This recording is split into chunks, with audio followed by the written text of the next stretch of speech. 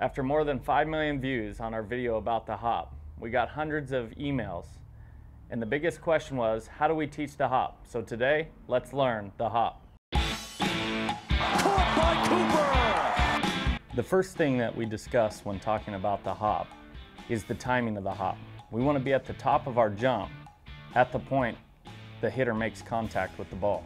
As you'll notice with our players, some of them hop 2 to 3 inches, some of them hop 6 to 8 inches. Either one is fine as long as you're at the top of your jump when the ball is hit. There's two ways to get ready to hop. There's the creep method, which most of our middle infielders do, and then there's the side-to-side hop method, which our corners do. The creep method means that I'm going to creep forward as the pitcher's going through a windup, and as that ball enters the hitting zone, I'm going to take my hop from that position.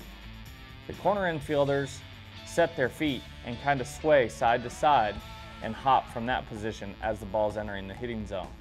What we're looking for out of a good hop is if the ball is not hit, that we're landing softly, low to the ground, and not leaning in any direction. The purpose of the hop is to eliminate any false steps. We teach our kids not to anticipate once the ball is thrown.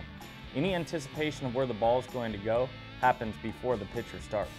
There's a few ways that we teach this drill, including standing on a box and hopping down, hopping over a hurdle, or just hopping 1, 2, 3 hop and having the coach point to one side or the other for them to get used to what it's like to hit the ground ready to go.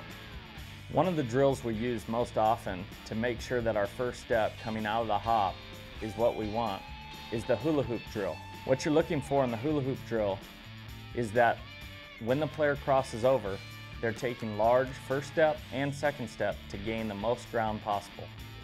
The two things that I teach all the infielders to be prepared for as soon as they finish the hop is the ball hit hard right at them and to move side to side. We don't worry about going back or forward until after the first step. One of the things here at Auburn that is important to us is to put our kids in the best position to have success. That means borrowing things from other sports.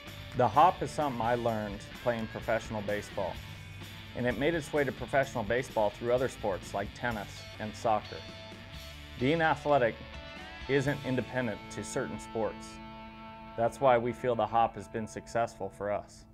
If you have any other questions about the hop or anything else we do, comment on our Facebook page or tweet us at Auburn_softball.